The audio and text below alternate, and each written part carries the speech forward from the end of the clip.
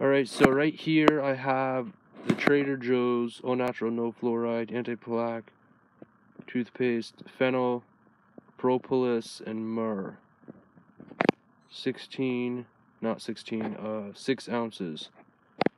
So, and no lauryl sulfates, no propylene, however you say that, glycol, no saccharin. That was kind of blurry. Right here, you can see it. Alright, and so here's the thing. Let's read the ingredients. So it has calcium carbonate, it has water, glycerin, xylitol, sodium cocoyl glutamate,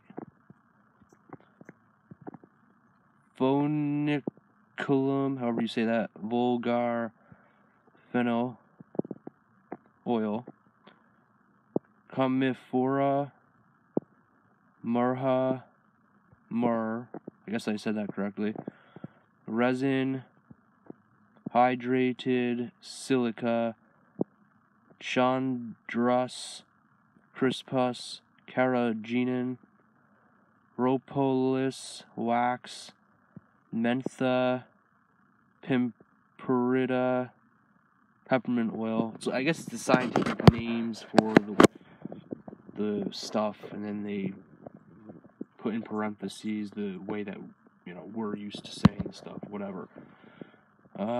Keep out of reach of children under 6 years of age. If you accidentally swallow more than used for brushing, seek professional assistance or contact a poison control center immediately.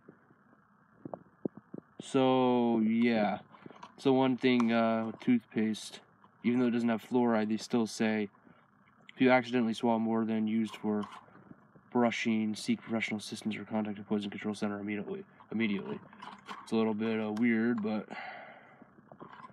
now the taste of it, that's the one thing I don't like with any toothpaste, whether it has fluoride or not, is if it has something like this. If you accidentally swallow more than used for brushing, seek professional assistance or contact a poison control center immediately. It's like, okay, so what's in it that's so poisonous? You know? And I get it. Just because something's natural doesn't necessarily mean you want to eat it, such as mushrooms, right? Mushrooms outside might be a natural thing, but it doesn't mean that I'm going to go outside and just eat a random mushroom somewhere if I don't know if it's poisonous or not. But I'm just making a point. I'd rather, whatever. Okay. The taste. Now I don't actually have the toothpaste in here. I just got the box the little thing it came with. But the taste is it actually tastes like licorice. It has a licorice flavor. It's kind of interesting. But it also has a flavor that it tastes sort of like I wouldn't want to swallow it, and it's kind of hard. It's kind of like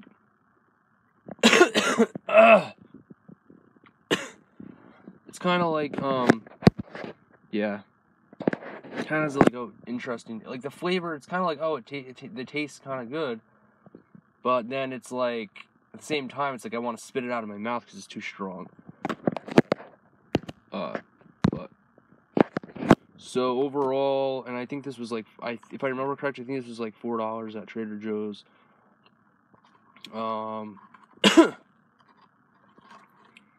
So,